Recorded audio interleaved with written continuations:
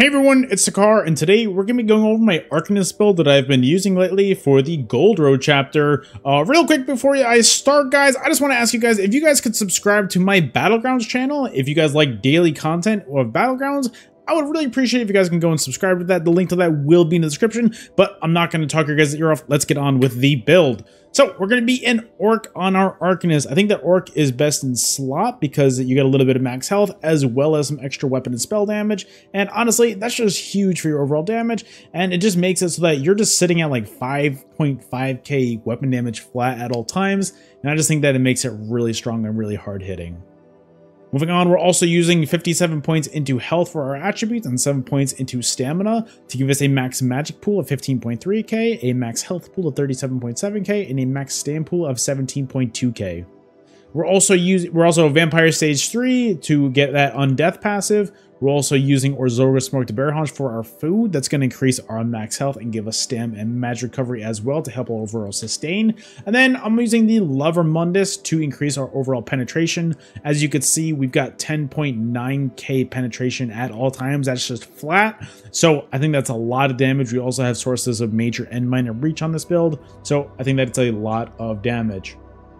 So moving on, let's go to our gear. We're going to be using Geral's as our monster set. We're going to be using medium impen helmet and well-fitted medium shoulders. Geral is going to be really interesting. What it does is it gives you a line of weapon spell damage, and then the two-piece is going to be dealing damage. You're going to apply a stack of Milady to your enemy, reducing healing received by 1% for 5 seconds, up to 35 stacks max. You can apply a stack every 0.5 seconds, which is pretty often. Then also, that's going to be debuffing you as well, up to 15% as well. So again, that's not cool for you, but honestly, you don't really feel it on this build because Arcanist deals a lot with shields and not really much healing in general. I mean, it does do healing, obviously, but it's more concerned with shields instead, so it doesn't really affect you as much. So it's really nice for debuffing your enemies. This build's going to be kind of toxic when it comes to debuffing your enemies.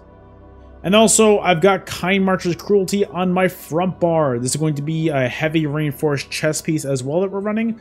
Kind Marchers is going to give you a line of max health, stam recovery, armor, and then when you deal direct damage, you're going to apply one of 5 random major debuffs to your enemies within 8 meters of you for 18 seconds, and that effect can occur once every 8 seconds, so it can kind of stack a little bit too. So those major buffs that you can provide are Major Breach, which, I mean, we already have a source of that, so that's just doubling up.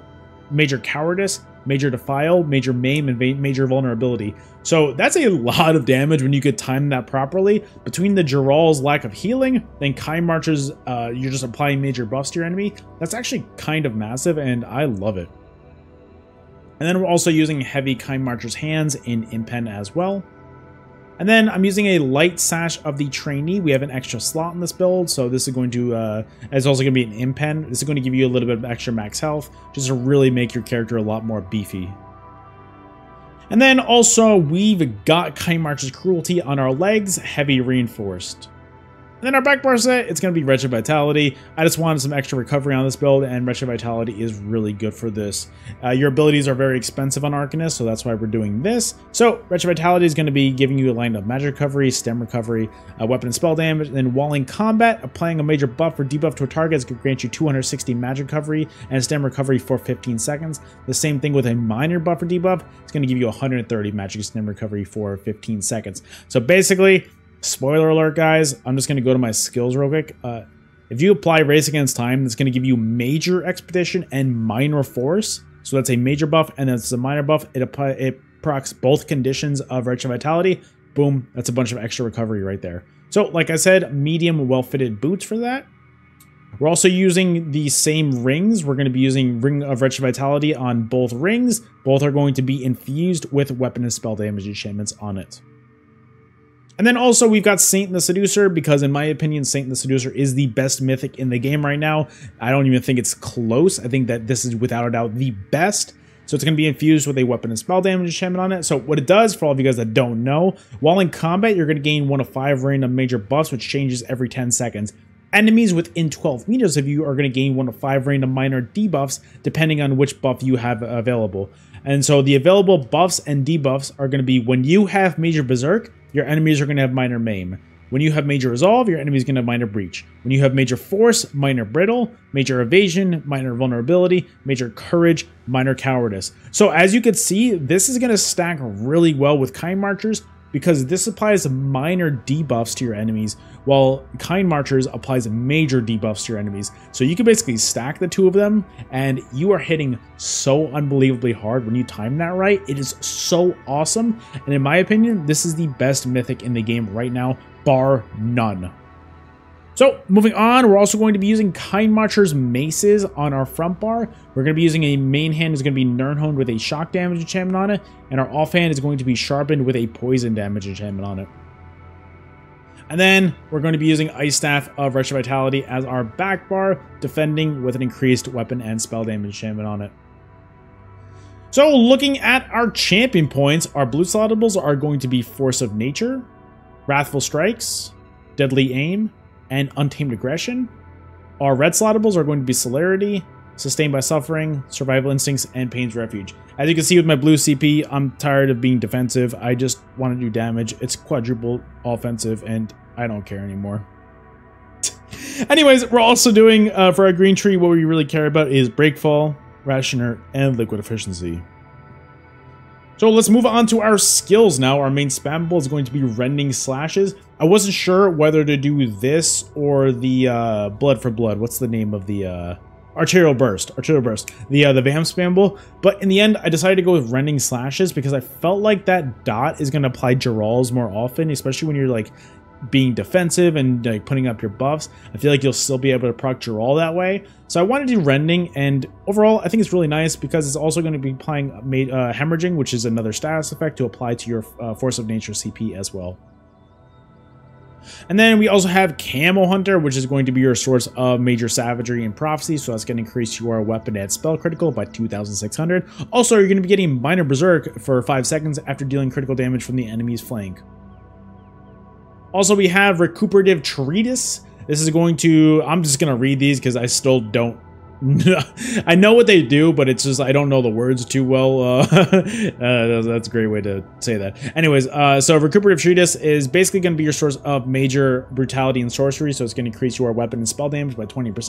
And then also, every 5 seconds, you're going to be dealing an additional 4,300 magic damage, and you're also going to be restoring 600 magic and stamina to you as well. And then we have Celiarch's Flail. This is going to be kind of a sort of burst damage that you combo. So this is going to do 6,900 physical damage and healing yourself for 4,100 of that damage. Also, enemies are going to be immobilized, so it's going to keep them stuck in place. So it's kind of huge for you to just kind of, you know, weave your other abilities in there as they're stuck. Also, deals up to 100% more damage to enemies that are less than 50% health, so it's kind of an execute in a way. It's not really the best, but it does work as an execute. Also, you deal an additional 5% increased damage to your enemies that are going to be hit with this ability because you're going to be applying Abyssal Ink to them, which lasts for 20 seconds after you apply this. So, look, 5% extra damage, I'll take it where I can get it. Huge. Also, we've got Cruxweaver's Armor. This is going to be your source of Major Resolve, so it's going to increase your physical and spell resistance by 6k. Also, you're going to be, while this armor persists, taking damage is going to apply Minor Breach to your enemy, so it's going to reduce the enemy of their armor by 3k for 6 seconds, so it reduces their armor. I'll take that as well. Also, we've got Dawnbreaker because Dawnbreaker is the most versatile ultimate in the game. You can put this on any class, and it basically works. It's going to be your source of burst damage, and I just definitely recommend using Dawnbreaker on this build. I really wouldn't use anything else on your front bar. I just think Dawnbreaker is kind of your best way to get that burst potential out there. Alright, finally, we're onto our back bar. We've got Impervious Rune Ward, which is going to basically be your shield and your main heal on this build. So, like the Rune Knights of old, summon a shield that absorbs 12,800 damage for 1 second, and then 6,400 damage for 5 seconds after that. So basically, also after that, consuming a Crux is going to heal you for 4,600 health, and you know, if you have 3 Cruxes, that's like a 12 or 13k tooltip. That's massive. Basically, it's giving you a shield and a heal, which is a mechanic that I'm not a big fan of in both Arcanist and Sorcerer, but I'll leave my opinions to other types of videos. Anyways, we've got a Race Against Time, which is going to be a lot of different abilities in one. It's going to be your source of major expedition, so it's going to increase your movement speed by 30%. It's going to give you minor force, so it's going to increase your critical damage done by 10%. Also, activating these abilities is going to remove all snares and immobilization to you for 4 seconds and grant you immunity to them. So when you're stuck in place, hit this ability, boom, you're fast, get out of there. Also, we've got Rune Guard of Freedom. I like this better, personally. This is going to give you minor resolve for 20 seconds, so it's going to increase your physical and spell resistance by 3k. Also, you're going to get minor protection, so it's going to reduce your damage taken by 5%. Also, the first time you are damaged while below 50% health, minor protection will be consumed, and that will be giving you 13,800 heal. That's going to scale off your max health. And you gain 3,000 armor and crown control immunity for 6 seconds. So that is huge. That's a great heal, and that's really going to help you get out of those sticky situations where you're taking damage at low health. Boom, that's going to help you get right back up to full health. It's awesome. I say boom a lot. I don't know why. Anyways, we're going to be using Evolving Rune Mend as well. This is going to be kind of your pseudo Resolving Vigor in a way. It's going to be a way to kind of combo your healing in between your other 2 healing abilities. And it's just a really good way to just kind of help you just get right back up to full health pretty quickly while comboing all those abilities. Also, we've got Ally Susceptibility, because every build has Ally Susceptibility. It's going to be a source of major breach, so it's going to reduce your enemy's physical and spell resistance by 6k. Also, every 7.5 seconds, the enemy is going to be afflicted with the Burning, Chilled, and Concussion status effects, so it's a lot of extra damage. Those status effects do a lot of damage, and on top of that, you're also applying more status effects to use for your Force of Nature CP. Definitely use that. And then also we've got Sanctum of the Abyssal Sea, which is, in my opinion, one of the best ultimates in the game because people like to Zerg you down. So basically what this does is it puts a shield around you, and that shield will absorb 60% of all incoming damage for 10 seconds, up to a maximum of 48,895 damage. So it's going to be scaled off for max health. And then when the shield collapses, you lash out, dealing all of the damage you absorbed as magic damage to enemies within 5 meters over 10 seconds. So that same damage that you are soaking up, you then put out to other people, and for some reason, it's been over a year since Arcanist has been out, and people still haven't learned how this ability works, and I am just still rolling people so much with this ability. I love it so much, and I definitely recommend trying it out. Alright, so that is the entire build. I really hope that you guys enjoyed. I really like this build a lot, and I hope that you guys do too. A few last announcements. If you're not subscribed to this channel, I would really appreciate if you guys did so. We're kind of slowly creeping our way up to 10k subs, and I just appreciate you guys being here. Also, liking the video helps me out too.